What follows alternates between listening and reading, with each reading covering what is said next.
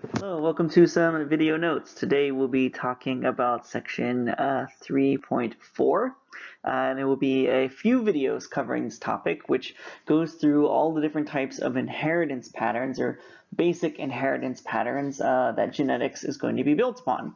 So this first video we'll be getting into the idea of what we mean when we talk about inheritance and some key vocabulary terms which are necessary for explaining inheritance patterns when we're talking about specific traits and different versions of alleles. We'll get into dominant and recessive alleles. We'll talk about Punnett squares and how we do diagrams to show the possibility of what happens when different alleles are combined and what probability that the offspring will look a certain way based on those combinations. And then we'll get into some statistical analysis at the end, talking about chi-squared and how we can use statistics to determine whether or not a population is demonstrating the inheritance pattern that we think applies to that situation. Okay? So you get nothing. You lose. Good day, sir.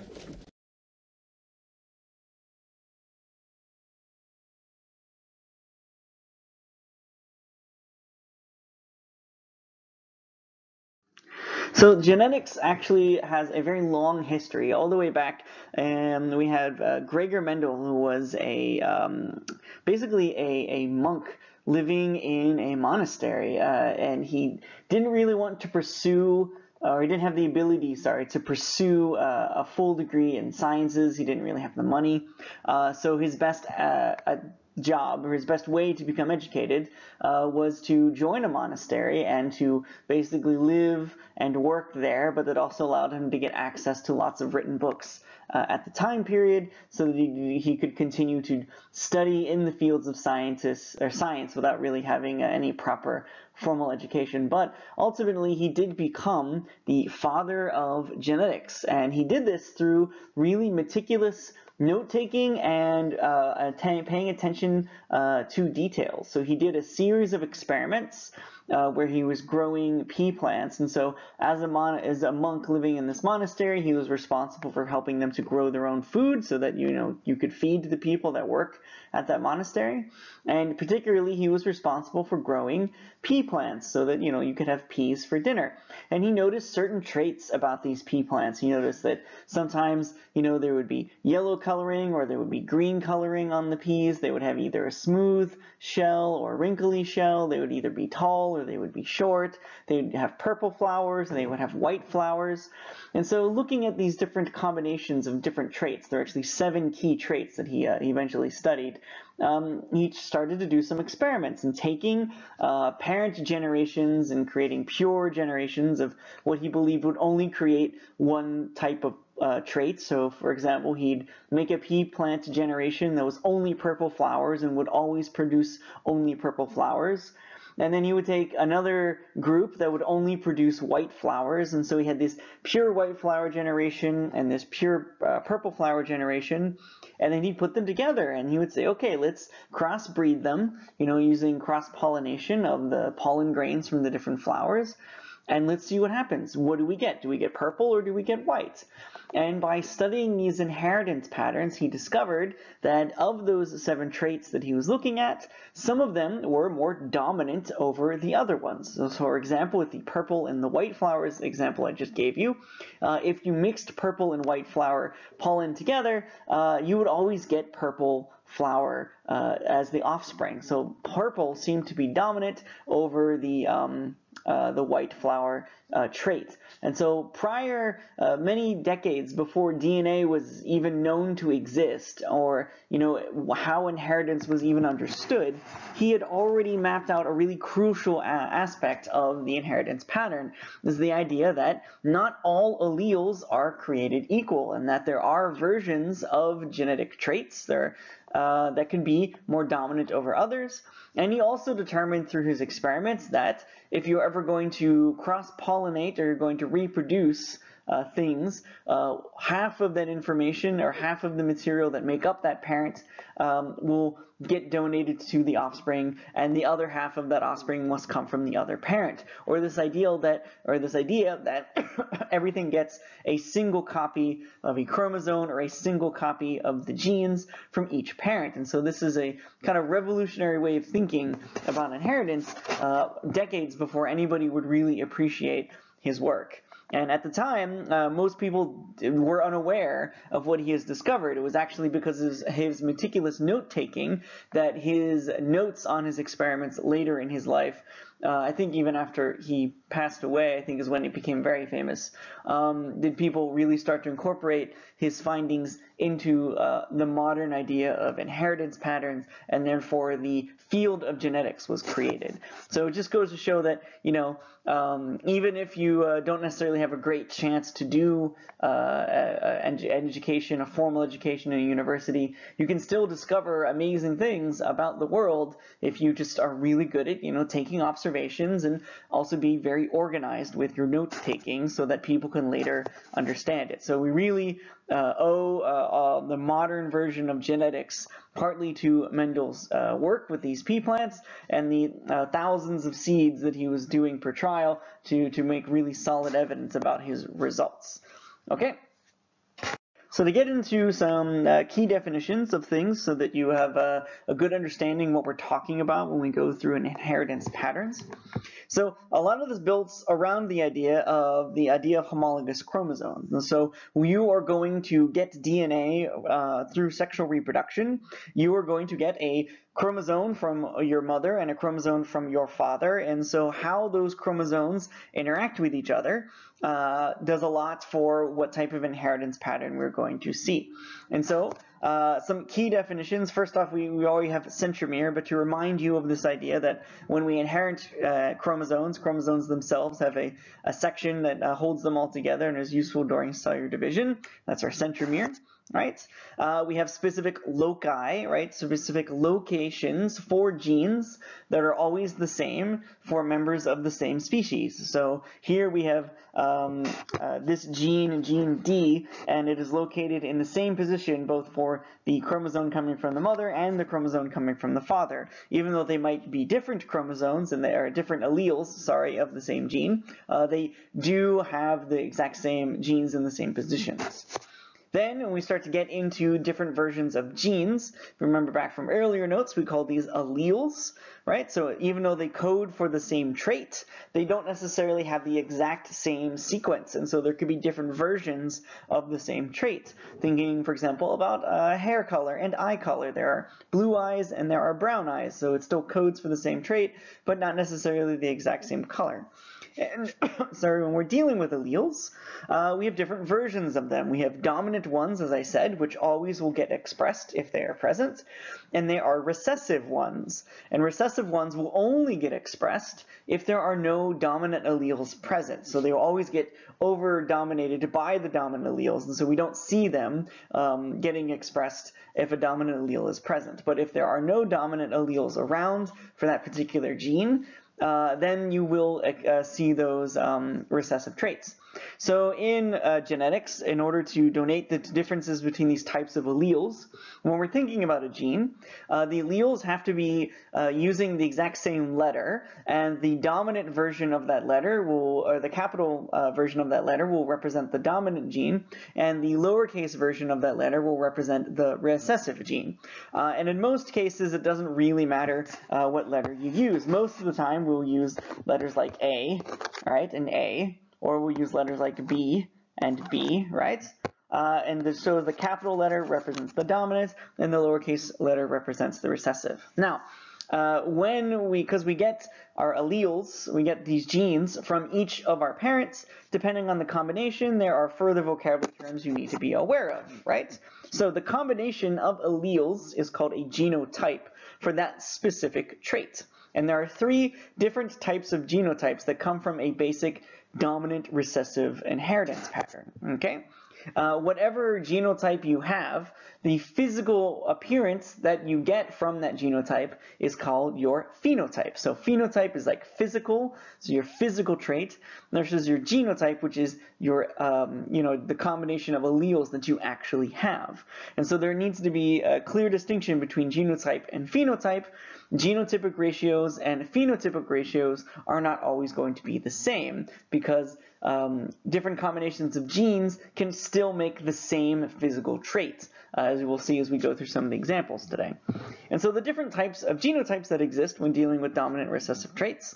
Here we have at the top dominant, where both alleles are dominant, so we call that homozygous, homo meaning the same, right? So homozygous referring to the gene, so both genes are the same, and what are they? They are dominant. So that literally is referring to the idea that both of the genes, both alleles, for this one specific gene, are the dominant forms of those alleles. And so we would use 2 capital letters to represent those that gene, that genotype, because they're both dominant. There also could be homozygous recessive, and it's the same idea. It's the similar or the same genes, and what are they? They are recessive, right? So homozygous recessive means that both copies of the genes that have been inherited are the recessive type, all right? And it should be noted that homozygous recessive is the only way that a recessive trait can be present, all right? You can actually see the recessive trait, because if you have one dominant and one recessive trait, the dominant will be dominant over the recessive, so you will not see the recessive trait. It's not going to be possible to see it. So only homozygous recessive will show you an actual, will actually appear as a recessive trait in an organism.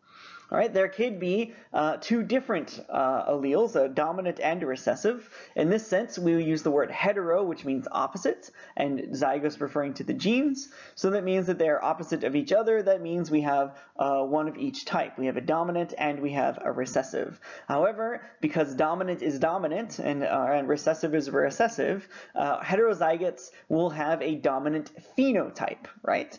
So both homozygous dominant, right, and heterozygous will have the same phenotype. Even though their genotypes are not the same, their phenotypes will be the same because they're both going to be expressing the dominant trait.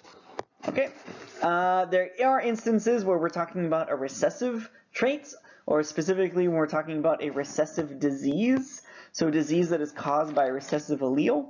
If someone is heterozygote for a, heterozygote for a recessive disease, we call them a carrier because they will have the recessive disease allele, so they'll have the thing that causes the disease, but because they have this dominant version of the allele also, they will not actually express the disease. So they can pass the disease on to their offspring, but they don't necessarily have the disease themselves. And so we'll look at a series of recessive diseases as we get into some more complex inheritance patterns, also things that are linked to the X and Y chromosomes. It gets very interesting. And then the last thing we're going to talk about is something called codominance. And so this doesn't really apply to all alleles, but there are some, all genes, but there are some specific traits that will express what is called a codominant pattern. And that means that both versions of the alleles get expressed at the same time, so they are both being dominant, even though they are different from each other. So an example of this goes back to the idea of your hemoglobin. Remember, there is the regular hemoglobin and there's sickle cell hemoglobin, right? If you have both normal genes of hemoglobin, you have normal hemoglobin. If you have both sickle cell alleles of the gene, then you have sickle cell anemia. You have all of your red blood cells will be sickle in shape. However, sickle cell is also codominant, and so you can have a situation where you have HBN, which is the normal, and HBS, which is the sickle.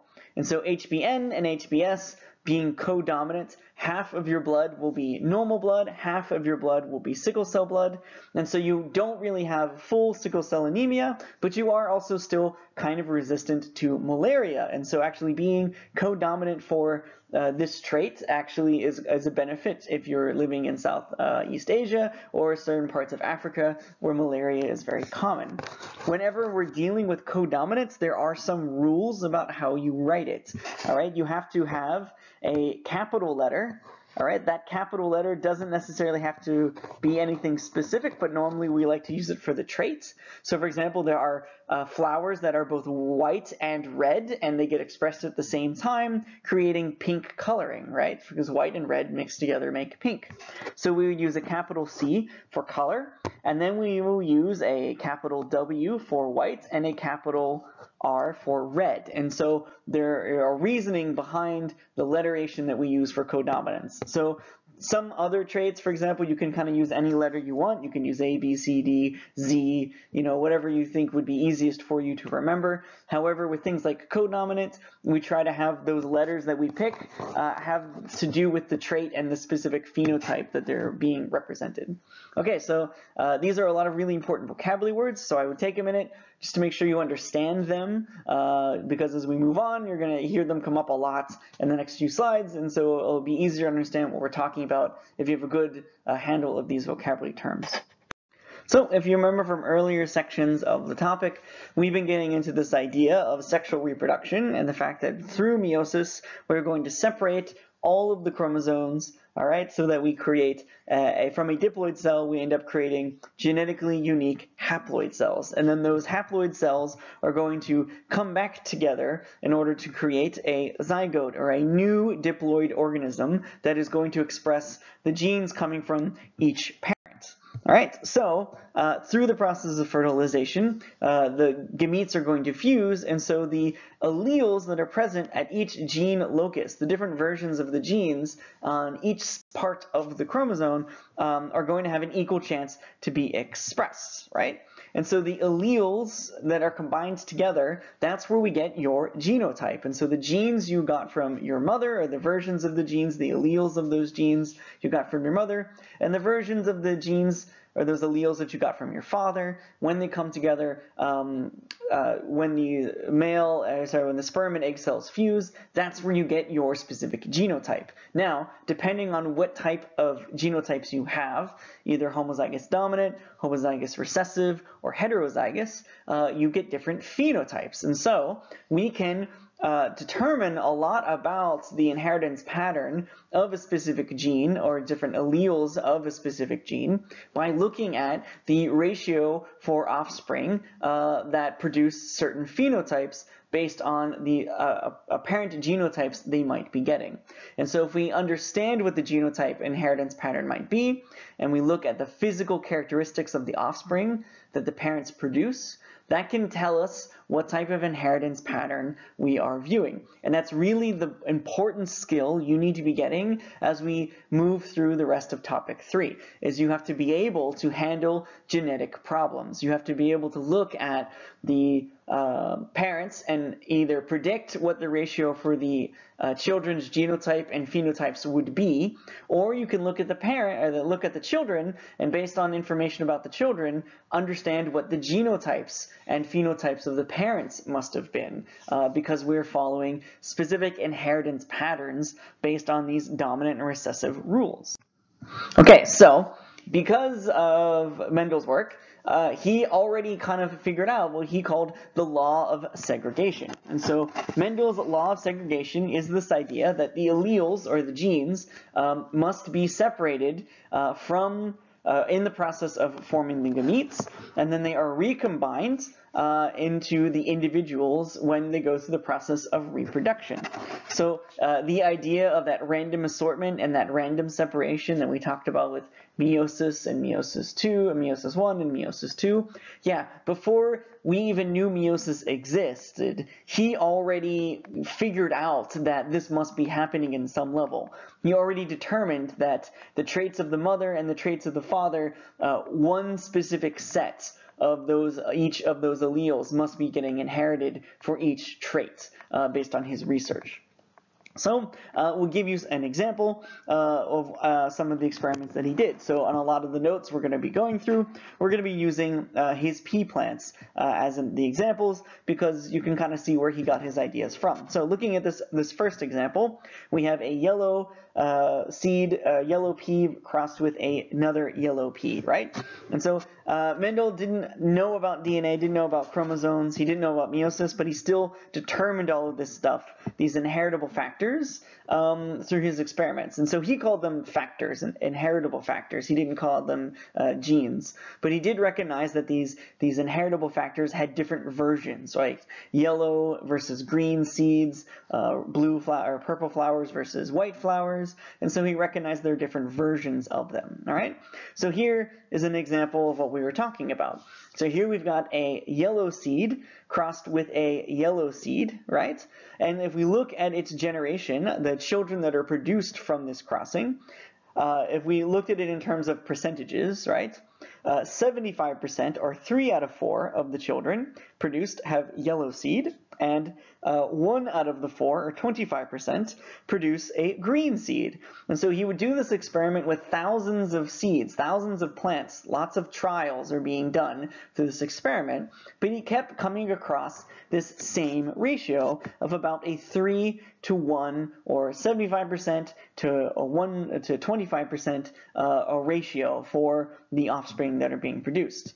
And so he got to this idea that the parents must be heterozygous. So now we know from this experiment that the parents must be heterozygous, then the yellow coloring must be a dominant trait, and the green coloring must be a recessive trait. And so if we write this all out with our lettering, we would actually see how this works. And so if we say that a capital Y represents the yellow trait, and a lowercase y represents a green, the recessive trait, right? Yellow is dominant over green, so if the parents are both heterozygotes like this, they would be yellow in color. That would be their phenotype, but their genotype would be heterozygotes, right? So for each child that's produced that has a yellow coloring, they would have some combination of either both dominant traits, or they might have a dominant and a recessive, a dominant and a recessive. So they might be homozygous dominant, they might be heterozygotes, but we know that they get the dominant allele because they are yellow in coloring, right? And the one that has green in coloring must be have inherited both of the recessive alleles. All right, so the recessive allele from each parent must have been inherited, and that's why they are green in coloring, not yellow in coloring, because they've inherited only recessive traits, not any of the dominant traits, which would have made them yellow in coloring instead of green. And so by following this type of logic, we can determine that green coloring only comes from something that is homozygous recessive, and yellow coloring, the dominant trait, only will be expressed during someone that is heterozygous or a pea plant that is homozygous dominant, right? So we could look at another example of following these alleles. So let's say this is a male plant, right? So this are, sorry, female plants here. This is our female symbol. This is the male symbol. Typically when we do a cross, we write the female first and then we write the male second, and then we use an X to represent the fact that they are reproducing with each other, right? They're multiplying. You can think of X as multiplying. And we will call this our F0, or our first generation, or our parent generation, our starting generation, right? And so we think about their genotype, right? We know that yellow is going to be dominant and green is going to be recessive. And so in this simplified case, we're going to be using uppercase for dominant, and we always use lowercase for our recessive, right? So we know based on what happened with that, the results we saw in the earlier slide, that each of the parents must be heterozygotes, so they are one dominant and one recessive. That means when their gametes separate during meiosis, right? That means each one of their reproductive cells either has the dominant or the recessive allele, right? So both of them were releasing a dominant or a recessive allele. So understanding this concept, we then can build what is called a Punnett square. And so you need to be able to draw a Punnett square correctly. It's an important part of this topic, and it's something that comes up on almost every exam. So you do have to understand how to do this. So with a Punnett square, we follow some really basic rules. Across the top, right, we normally draw the male's genotypes. or on the sides, we have the female's genotype, and we fill in one allele, whether we're doing a monohybrid cross, one allele for each box, okay? So that means that we're looking at, this would be the dominant, this would be the recessive, let me use black, this would be dominant, recessive, dominant, and recessive. And then all you have to do is fill in the boxes. And so this area represents the offspring, the percent chance of the offspring. So that means if we fill this in, there would be 25% of the offspring would be homozygous dominant, 25% here would be heterozygous, another 25% would be heterozygous, so that means there would be 50% for heterozygous, and there would be a small 25% that would be homozygous recessive. So that means here, these three, their phenotypes would be yellow in coloring, and then this one possibility here ends up making the green coloring. And so that's why we see that 3-to-1 ratio with our genotypes, is because of this inheritance pattern, this dominant and recessive inheritance pattern, right? So that's what we see here. We fill that in, and that's what we get. 3 genotypes that produce a yellow coloring, and 1 genotype that produces a green coloring. Then what we can do to test this theory even further is we can apply it to a second generation. So an F1 is when we take the offspring from this generation, right, or sorry, this generation right here. We take those offspring and we mate them with each other to see what happens in their ratio, right? What ratio do they produce? So for example, again, they're a Punnett square. So here are our genotypes, right?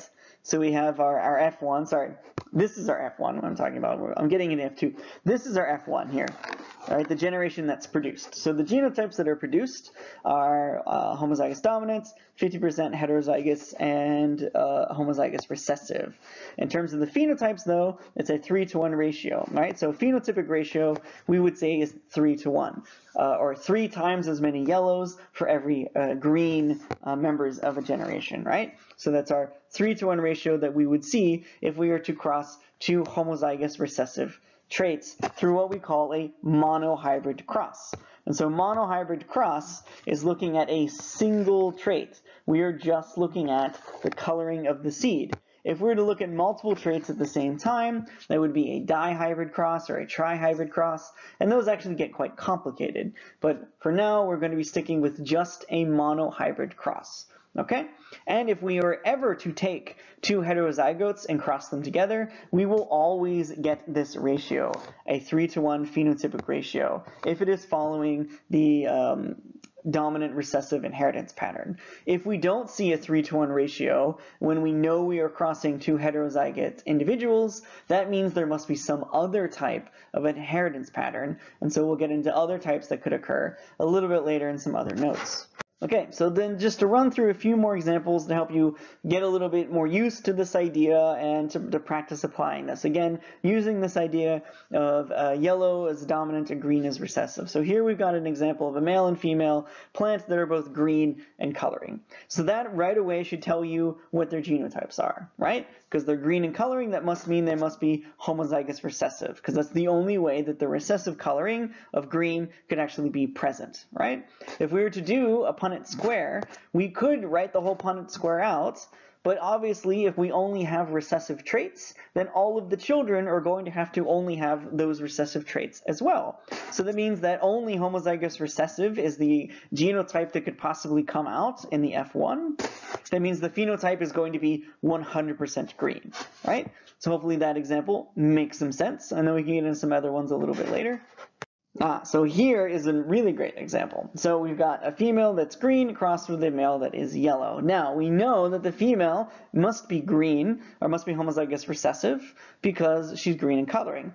The male, however, becomes a large question. We don't know if he is homozygous, sorry, I'm using Y. We don't know if he is homozygous dominant, or heterozygous. It could be either one of these would produce a yellow coloring, all right?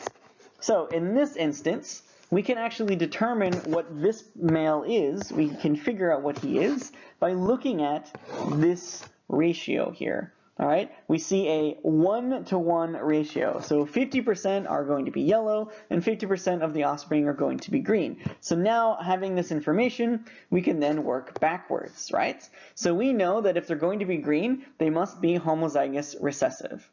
We know that if this are all recessive alleles, right, coming from the female, that means that all of the children have to have at least one recessive allele, because that recessive allele is the only thing that can be given to them from the female. So that means that if they're yellow in coloring, they must be heterozygous if they are yellow in coloring. So knowing what the children's genotypes must be, we then can work backwards and fill in our Punnett square. So we know here the female, right, is going to be homozygous recessive, and so therefore the male must be heterozygous, all right, because there's only one dominant trait being expressed, and then the other recessive trait is the reason why we end up with some offspring that are green in coloring instead of being white in coloring. And so by working backwards, we can also determine what the unknown person must be, and that he must be heterozygous instead of homozygous dominant. And so this idea of using the ratio of the offspring to determine what the male is, we would call that a test cross. All right, or this idea of trying to determine what the unknown individual might be based looking at the offspring and seeing what the offspring have produced. And here's another really great example. So we've got a male and a female that are both yellow in coloring. However, we don't necessarily know exactly what their genotypes are going to be. However, if we look at the children, we see that all the children are yellow in color. So that means all of the children could be homozygous dominant, they could be heterozygous, and they would still be expressing this yellow coloration, right? So if this is possible, we could then look at the genotypes moving backwards to the Punnett square, and it could be possible that they are all homozygous dominant. The female is homozygous dominant, and the male is heterozygous. It also could be that the male is homozygous dominant as well, and we would still get this same result of all of them being yellow in color. Or these two could have been switched. All right, the male and the female could have been the reverse of this, and you would still also get them all as yellow in coloration.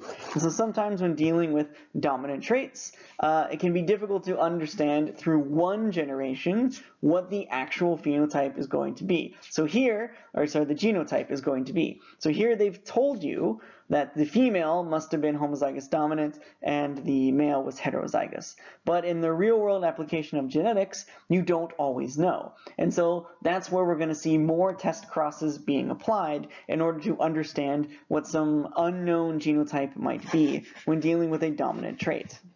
So to give you a little bit more information of how test cross might work, let's give you this example here, looking at a red flower versus a white flower. So we have a female red flower, we have a male white flower, and we know that red is going to be dominant and white is going to be recessive. Now, we don't know if the female is homozygous dominant or homozygous recessive, but we do know that the male must be homozygous recessive. Sorry, we don't know if the female is homozygous dominant or heterozygous, but we do know that the male must be homozygous recessive because it is a white coloring. And so by mixing the female with a known genotype, so we know that the male is homozygous recessive, and looking at the offspring ratio, then we can determine if the female is homozygous dominant or heterozygous, right? So we know there's a dominant there, but we don't know how many dominants, right? So our possible outcomes, if we look at the phenotypes of the offspring in F1, if they're all red in coloring, well, that tells us that if they're all red in coloring, if 100% of the offspring are red, then the female must be homozygous dominant, all right? Because if she is homozygous dominant, right, that means that every individual gets a dominant allele, every individual gets a recessive allele, right? So that means they're 100% heterozygotes, and 100% heterozygotes, all heterozygotes, red being dominant, would be red end coloring, right? So if we see all red being produced in our test cross, that means, or all the dominant traits, or all the offspring have the dominant trait, that means that we are looking at a homozygous dominant individual. However, though, we could have some white and some red, or about a 50-50% chance, or a 1-to-1 ratio of white and red. If that occurs, that means we're dealing with a heterozygotes individual, because some of the individuals are going to get the dominant allele and be red, and some of the individuals, or half the individuals, would get a recessive allele and end up being white. And so if we've got a 50-50 or a 1-to-1 ratio for the offspring in our test cross, that means, oh well, okay, they must be heterozygous because it's the only way that we could get recessive individuals to be produced in our test cross. Okay, so a test cross is used by mating the unknown individual with a homozygous recessive individual, because we know the genotype of a homozygous recessive. They must be, for the recessive trait to be there, it must be homozygous recessive. And we look at the ratio. It's either 50-50 if the person is heterozygote, or they are 100% showing the dominant trait if the person that we don't know is homozygous dominance. And that's what a test cross is. Now, using genetics, so there's a lot of other genetic inheritance patterns that we'll be getting into as we do some other video notes. But now, just looking at the simple concept of a dominant recessive trait, we should see certain ratios are relatively consistent when looking at a dominant recessive inheritance pattern. For example, with my test cross I just showed you, right? 100% of the offspring showing the dominant trait. That means it must be a homozygous dominant crossed with a homozygous recessive. If it's 50-50, that must be a heterozygous crossed with a homozygous recessive, right? So we are expecting certain ratios to be upheld. And so we can look at a real-world data that is collected on a sample population, and we can look at the offspring that are produced, and we can determine, based on what ratio we are seeing, whether or not it is following the dominant recessive inheritance pattern that we think it should be applied to. And so in order to do this, we use a nice simple statistical test called a chi-squared analysis. Okay, so we'll give you this example here. We have this orange cat and a calico cat, and so this is a orange coloring, right? I know it's slightly different shades of orange, but it's all consistently orange in coloring, versus this is what we call a calico cat, which means that it has variation in its color pattern. It's got orange, it's got brown, black coloration, and it's got white coloration, right? And so we have them reproduce. Okay, this is also, by the way, this is a male. All right, we know this because this symbol here, we're looking at a pedigree. We'll get more into pedigrees a little bit later. Squares are used to represent males, whereas circles are used to represent females. Right, so this is a male orange cat crossed with a female calico cat. And so we look at the offspring. All of the offspring are females because they're all circles, right? And we see this color pattern. We have 3 that seem to be all orange in coloration, maybe one a little bit darker than the other, but they're all orange in coloration, and another one being the calico, right? It's the kind of mixed color pattern that matches the mom. So we would see that this is a 3-to-1 ratio in terms of this coloration. And so that means we would imagine, if this was following our dominant and recessive allele pattern that we've been talking about before, the male probably was looking at a heterozygote, right? So let's say that we use A, right? The female, though, if it was heterozygote, would have to be recessive, right? Because it's a recessive trait, being a calico in nature, right? Well, that doesn't quite work. It kind of works. Here we've got that must have happened, right? That must have happened. That must have happened, and then we would have that. All right, recessive there. But if we do our Punnett square for this idea, all right, does that actually match our ratio? Should we get a 3-to-1 ratio if we are dealing with this inheritance pattern? If we've got a dominant recessive and homozygous recessive like that, right? We should have 50% being heterozygotes oh, sorry, 50% being heterozygotes, and 50% being recessive. And so we should actually see a 1-to-1 ratio if it was following this inheritance pattern, not a 3-to-1 ratio like we're seeing here. So we have to determine, does the 3-to-1 ratio, is that close enough to the 1-to-1 ratio that it actually statistically is still following the same inheritance pattern, or are they statistically too different from each other to actually be following this inheritance pattern, and therefore it's the wrong inheritance pattern and it has to be something else that's contributing to this change. And so that's where a chi-squared is going to come into play. And so if you're going to do a test like this, looking at genetic information in cats, you'd have to look at specific genes. For example, you could have sex, the hair length, the coloration, if it's a white coloration, the pattern, the big pigment density, whether or not it's an orange in coloration or if it's a dominant white coloring. And then you look at the phenotypes and the potential genotypes that would produce that feature. So for example, sex is pretty easy. It's one of two phenotypes and one of two genotypes. You're either a male or a female, all right? Hair length, it could be a long versus short, a long being a dominant trait, so they're both homozygous dominant and heterozygotes would produce long hair, and short being recessive. We would look at completely white versus some patch white coloration. That seems to be dominant, to be completely white, so that would be homozygous dominant or heterozygous.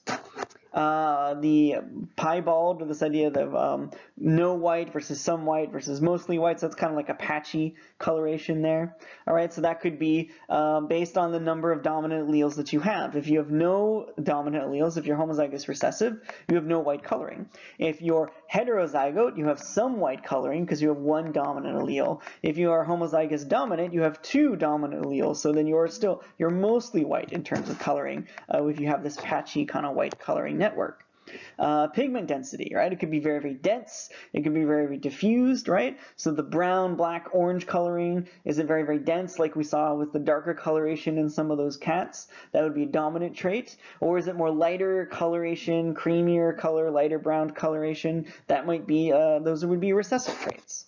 And then orange, right? Is it really, really orange or cream, or is it orange and a black coloration, or a cream and gray coloration, or a black and gray coloration? And here is an example of one that we'll be getting into in some later notes, which using those X and Y notations, those are sex linked traits, and so they're actually connected to the X chromosome. So we would see a pattern not only showing up between dominant and recessive traits, but there would be a very specific pattern if we look at males versus females, because males only get one X chromosome, where females will get two X chromosomes. And so we'll get more into sex-linked traits in another set of notes. So we can look at all these different features of these cats, and then we could try to map out their genotype inheritance patterns based on the phenotypes of the offspring, in the environment. So what we could do is use the previous slide or some handout data we have from these cats, and we would make a table, and we would fill in that data from the table, look at some parental background, some genetic information on all of these different traits, and we would conduct a frequency table of how common are they, what inheritance pattern ratio are we seeing, and then we would take those frequencies and we would have to use them in a chi-squared test. And so if you were, for example, going to be doing an IA on genetics, you would have to collect all of this information on the individuals that you're testing and the offspring that you're looking at to see if they are following the inheritance pattern. Look at the percent of them, which phenotypes are expressing it versus their genotypes. And then we'd have to use a chi-squared to determine, are they actually following that correct inheritance pattern, or is it some other type of inheritance pattern, or maybe even some environmental factor that's affecting how these physical traits are being expressed. So to understand these cat genetics, let's give you kind of a practice problem to go through this, and we're going to be looking specifically at just the piebald the piebald frequency here. So we're going to look at one specific gene. We're not going to look at all those different genes, and we're going to give you some data, and we're going to think about how does this data fit into something like a chi-squared equation. And so we have males and we have females, right? We have a cat, a female that's crossed and she's some white versus a male that is not white at all. And so we think about the genotypes for this cat, white being a dominant allele and not white being a recessive allele. So there are three different genotypes that create three different phenotypes. Mostly white would be both dominant traits, both dominant alleles. Some white would be heterozygotes with only one dominant, and no white would be homozygous recessive. And so if we look at these genotypes, we then can conclude that the female must be heterozygote and the male must be homozygous recessive. So if we're going to mate these together and we think about the frequency of when those children are being produced, we fill out our Punnett square and we see that we should have a 1-to-1 ratio. About 50% of the children should be some white in coloration and 50% of the children should be no white in coloration, right? The F1 generation should follow a 1-to-1 ratio, right? So pretty simple genetics right up to this point. If it's following an applied dominant recessive inheritance pattern, a 1-to-1 ratio is expected in the population. So the thing is to do a chi-squared equation, you need to have both expected data and your observed data. So you should have the data based on what is expected following the ideal situation, which would be the inheritance pattern that we just mapped out, a 1-to-1 ratio. And the observed data is what we actually get, when we look at the real offspring presented in the environment. All right, so if we go through and we do our expected, we are expecting that none of the cats should be mostly white because that's not possible based on our Punnett square that we just saw, right? And we observe in our environment that none of the cats are mostly white. So far, so good. Our expected value for some whites would be of the, oh yeah, we're looking at 4 cats, by the way. So if it's a 1-to-1, of the 4 cats, 2 of them should be some white, right? And we see in our environment that we actually see that there are 3 that are some white. So we're not exactly following the exact expected ratio just yet. Looking at some white out of 4 cats, 2 of them, or half of them, should be no white. And we look at our data, and we see that there's 1 cat that is no white, which is not exactly following our expected ratio. So we should be seeing a 2-to-2 or 1-to-1. That is our expected, a 1-to-1. You can reduce 2-to-2 down to 1-to-1.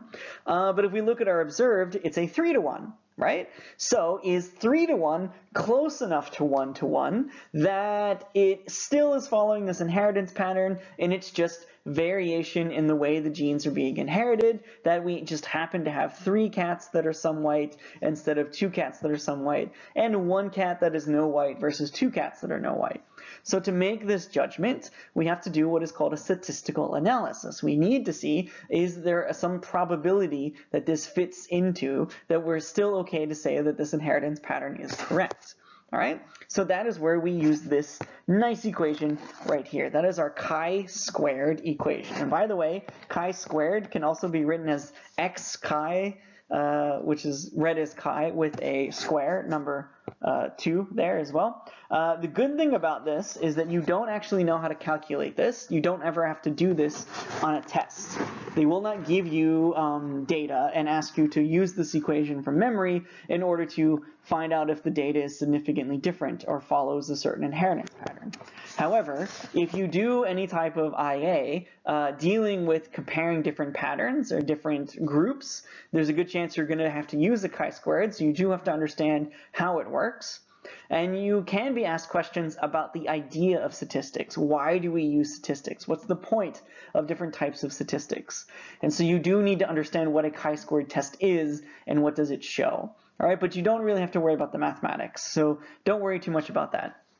So basically what a chi-squared is doing is it's going to compare the statistical data of the expected versus the observed, and it's going to determine, are they similar enough to each other that we can be within 95% sure that our data is correct and that they are following the same pattern?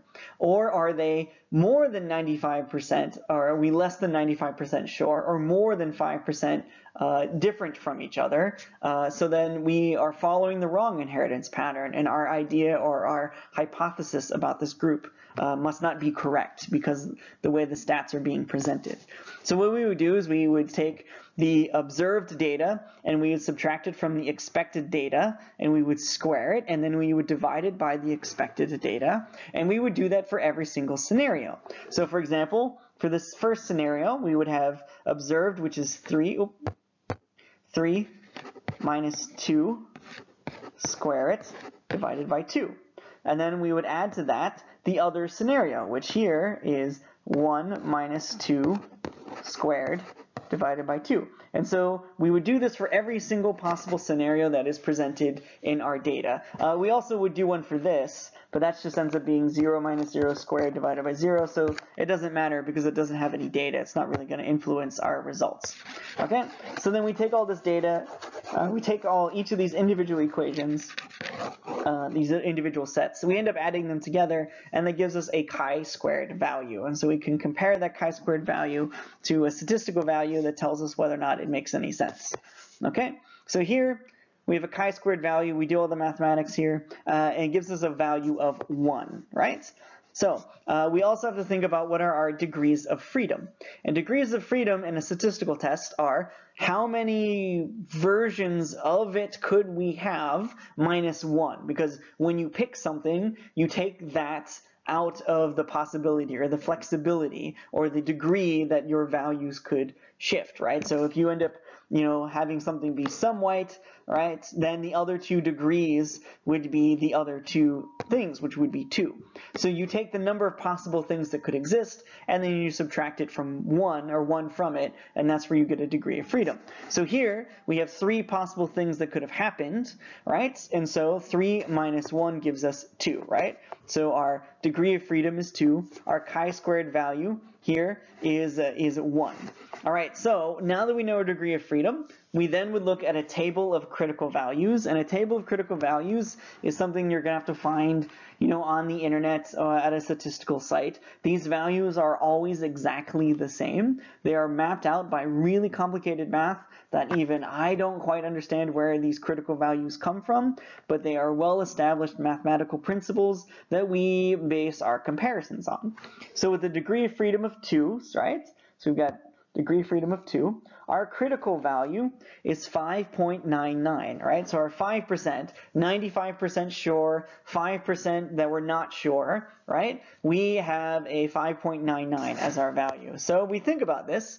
The chi-squared value is less than the critical value, right? Our chi-squared value equals 1, our critical value equals 5.99, and so therefore we can support our hypothesis. All right, so even though 3 to 1 is not exactly a 1-to-1 ratio, it's close enough to our initial idea. All right, it's close enough statistically, our observed are close enough to the expected statistically enough that we could say, okay, it's fine. All right, because that value is less than 5.99, they are statistically similar enough that we can accept this idea that it is following this inheritance pattern, even though the observed data doesn't exactly fit the pattern we expected. Now, you are going to have to eventually use statistical tests when you get into your IAs, because any good IA, you should do some type of statistical analysis of your data in order to show that your results are statistically significant. And you should not be using the word significant in your reports unless you've done an actual stats test, right? Significance in science really means something. You can't use that word unless you've done a statistical test that has shown significance, right? There are different types of statistical tests. We're going to learn about them in different parts of units, and depending on what your IA experiment is, we can help guide you to what the appropriate statistical test is that you should be using. But regardless of what other type of experiment you're doing, there's a very high probability that you're going to have to use a statistical test. So the whole point of a statistical test is to validate your conclusions based on your data, right?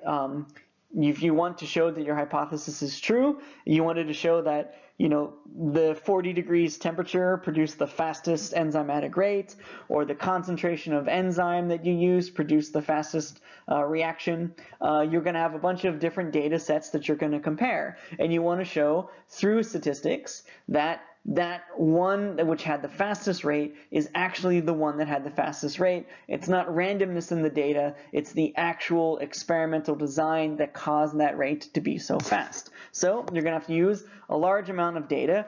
Typically you have to have at least 5 sets of data, or 5 trials or pieces of data to do any statistical test. So when we talk about doing stats tests, you need at least 5 things. If you remember, we have talked about the 5 by 5 rule. You need to have 5 variants, right, different versions in your independent variable, and you need to have 5 trials for each one of those variants so that you have enough data so that you can also do a statistical test.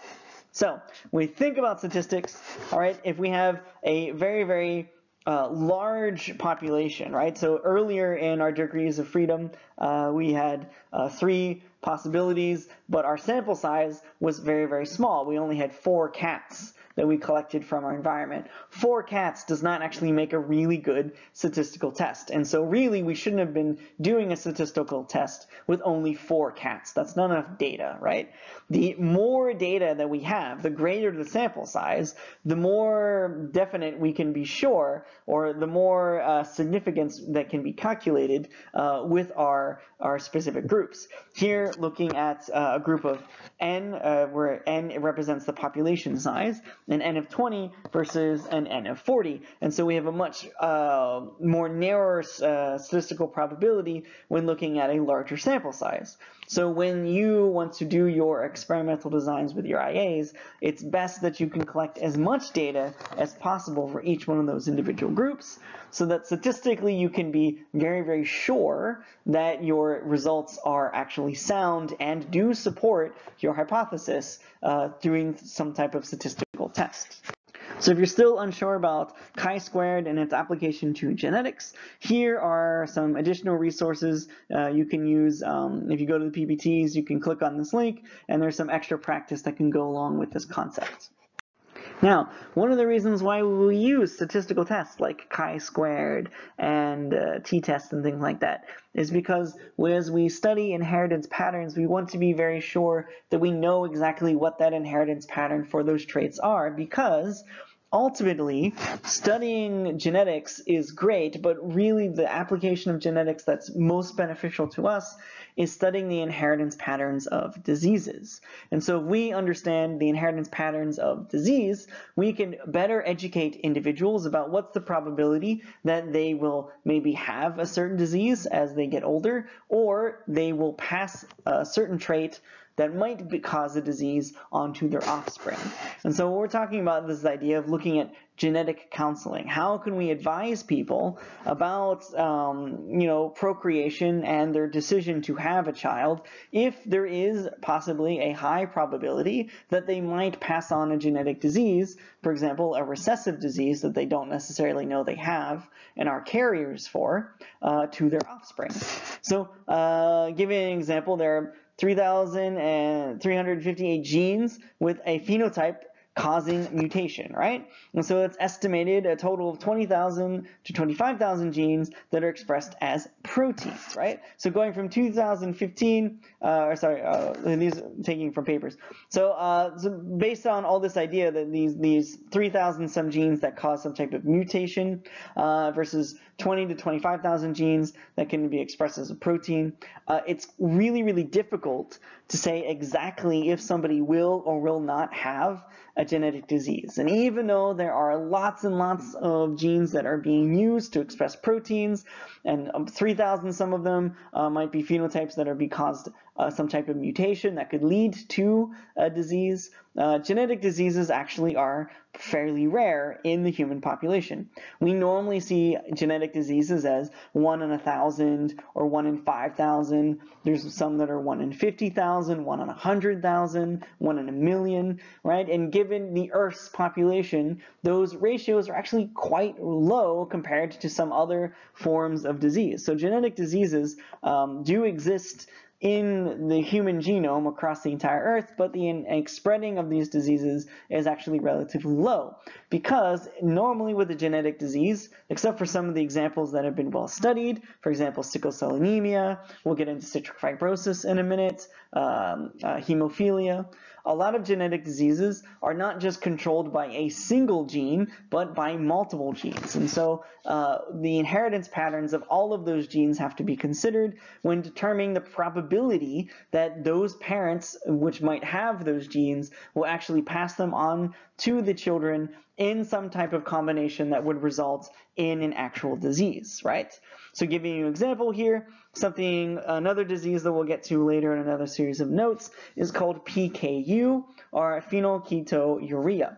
And this is a very rare metabolic disorder which causes a degeneration of the nervous system. And so as somebody gets older, their intellectual ability decreases because their nervous system, particularly in their brain and spinal cord, starts to degrade. It affects about 1 out of 15,000 babies that are born in the world actually have PKU. So it's a disease that we are constantly testing for. It is a permanent genetic disease. There's not very much that can be done to help the individual. They will have the disease. We can help them with the symptoms a little bit, but it's difficult. They will have a difficult life, and unfortunately will have a shorter life because of the nature of the disease. So one of the things that we will test for when doing genetic counseling is to look and see whether or not the parents have the genetic markers. Do they have the potential alleles that could lead to their child actually being born with PKU? If they do have those potential alleles, we can produce a probability, a percentage of whether or not their child would be born with the disease, and then the parents then need to make a decision. Do we want to risk that? Do we want to have a child together, risking that there might be a 30% or 19% chance that that child would be born with a very debilitating disease? So one of the ways that genetic counseling can be done is looking at inheritance patterns over multiple generations. And so in order to do that, they will have to know the family history and whether or not that specific trait, that disease, has existed in that family in the past, so that they can try to determine what your genotypic inheritance pattern might be based on parents, grandparents, and then leading off into the future what the children might have. And so this would create what we call a pedigree chart, right? And so this would be mapping the inheritance pattern of a disease through family history, looking at possible genotypes of those individuals. Obviously, if they are alive, we could do some genetic counseling and determine what their genotypes might be. But if they've already passed, we might have to use some guesswork to determine what their genotype was, to figure out what some of the other offspring's genotypes would be based on what the parents had in the first place. So pedigrees typically follow very specific rules for how they are displayed.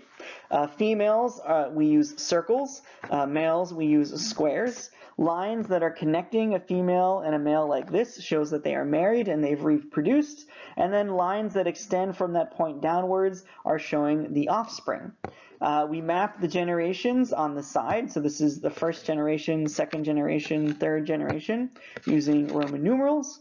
And if someone is not affected by a disease, we normally leave their circle open, right? It will be unfilled in. If they are affected by a disease, we would fill in completely or shade in completely that circle or square. And if they are deceased, normally they will put like a slash or an X through that individual, knowing that we can't necessarily do a genetic test of that individual. And it's not shown here, but there also could be instances if they are a carrier. If they are a carrier, they might have a single dot in the middle, so not completely shaded, or they might be half shaded, right, like that, to show that they have at least half of their genotype is the recessive version of the allele which would cause the disease. So looking at something like this, we might start to wonder, is PKU, so here we're looking at a chart, for example, of PKU, is this a dominant or is the recessive disease, and how could we know? Okay, so we can do some quick genetic testing looking at our PKU. So we could think, okay, if this was, we can always start with the dominant, and if it's not dominant, we can move on to the recessive, right? So if this person doesn't have the disease, we would say that they are homozygous recessive. If this person does have the disease, we could say homozygous dominant, or it would be heterozygous, right? That would produce those traits for that individual, right? If these two people interacted with each other and they mated, well, that wouldn't make sense, because that means that all of these children would have to be heterozygotes if it was this one, right? So that doesn't make any sense. It can't be that, because all of the children would have the disease if it was a heterozygote. So he's not homozygous dominant, but he could be heterozygous recessive. And if that's this case, right, it could be this could have been that child's genotype, and then these two other children could be homozygous recessive. Okay, so far so good, but now let's look at the other example and see if that's possible. Well, if this individual, this would have to be homozygous recessive, and this person would have to be homozygous dominant or heterozygous. Obviously, it'd have to be heterozygous, right? Because it could be ending up like that, right? Where the individual is homozygous recessive from each trait. So it could work out that it is a dominant trait versus a recessive trait. We could also look at this in terms of recessiveness and see if it follows a recessive pattern. Okay, so if this was a recessive disease, all right, sorry, let me use black. This is a recessive disease, right? Those would have to be both recessive, right? If this individual is homozygous recessive like that, right, that means that could be possible, and that could be possible. This person could be that, or could be homozygous dominant, and in either case, right, that could be possible for the individual who is A and B. So being homozygous dominant or homozygous recessive seems like it could be quite difficult. So looking at this, though, we'd have to assume that it is going to be recessive, and we would think that this is going to be a recessive trait, because if we look at an unaffected mother in generation 1 has produced an infected individual in generation 2, so the mother must be a carrier. So in this instance, we're talking about PKU, right? The mother in generation 1 that is unaffected here must be a carrier, so she must be heterozygote, where this person being homozygous recessive, that's how we end up with someone that is homozygous recessive here, or homozygous, and then other children being homozygous recessive, why they do not express the trait. And so looking at pedigrees, it can be quite difficult to determine the inheritance patterns. We need a little bit more information to try to figure out what actually happened with this family tree. And so when we look at pedigrees, we're going to get some more practice and some other PPTs as well. You have to try to map out. It's almost like solving a puzzle, trying to map out this inheritance pattern based on what you see. So once we take all this information in, we would have to look at a genetic counseling. And so genetic counselors, basically, their job is to take in genetic information, take in pedigrees, family history. They have certain computers that help them with calculating a certain probability of risk, and they would then try to give someone some advice about whether or not they should or should not be reproducing with each other based on the probability that their child might have a certain disease.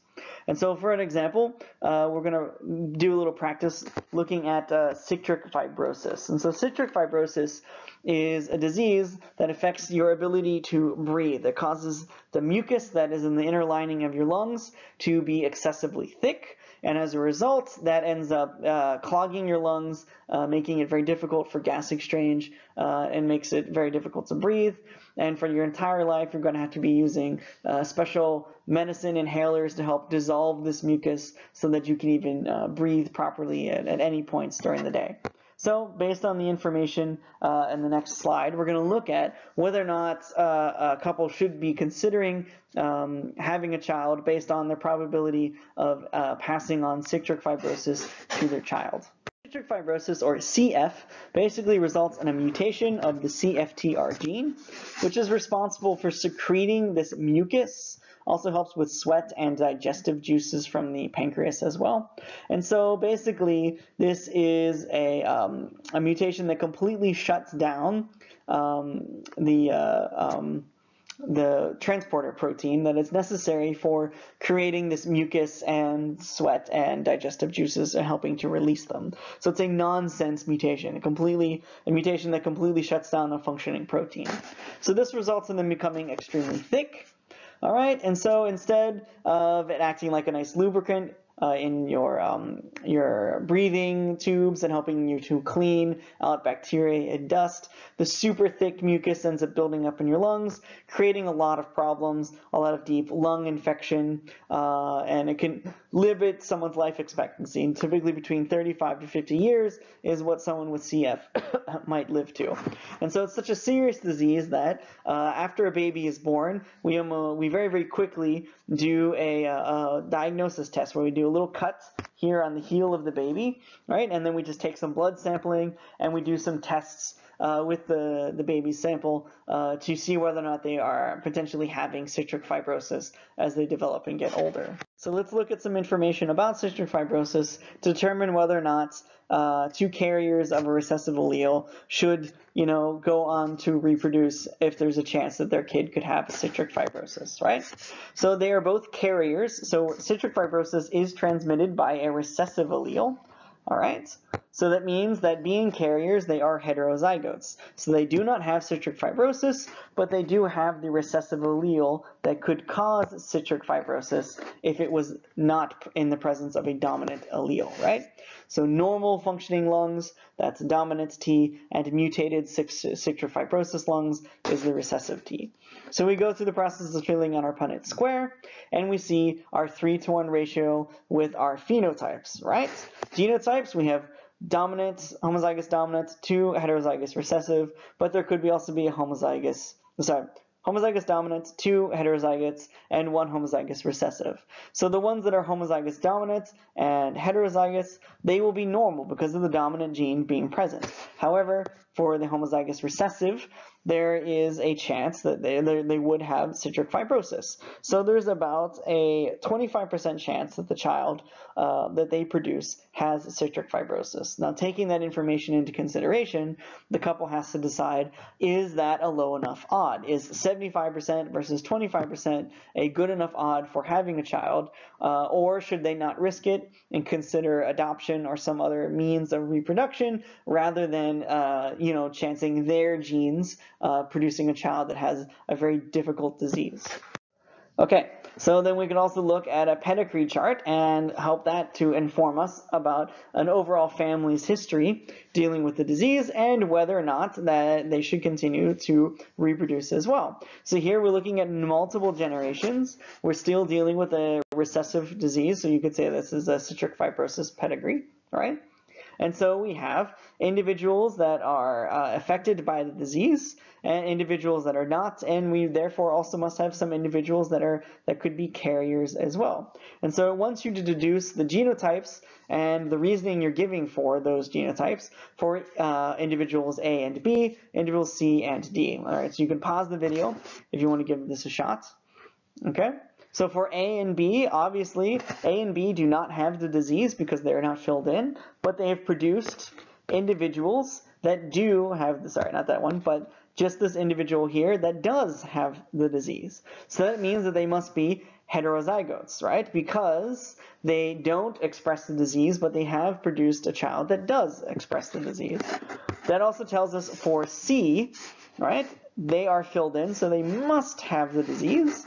So if their parents are heterozygotes, that means, and they have a recessive, and the disease is a recessive trait, that means he must be homozygous recessive because he does express the disease itself, right? And for individual D, they do not express the disease, right? So they could be either capital T's, homozygous dominant, or they could be heterozygotes.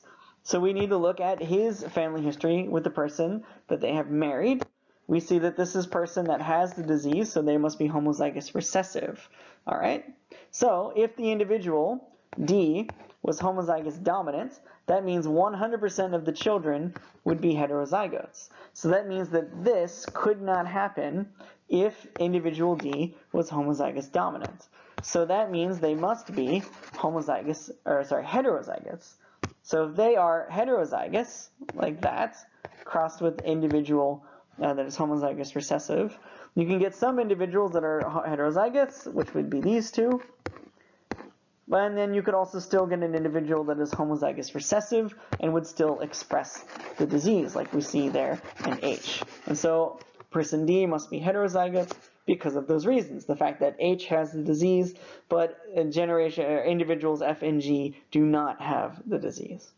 Okay, so this has been an extremely long video. Sorry, but when we get into genetic works, typically it does actually get relatively long because of all the explanation we have to do with each of the practice problems. But if you have any questions, please let me know.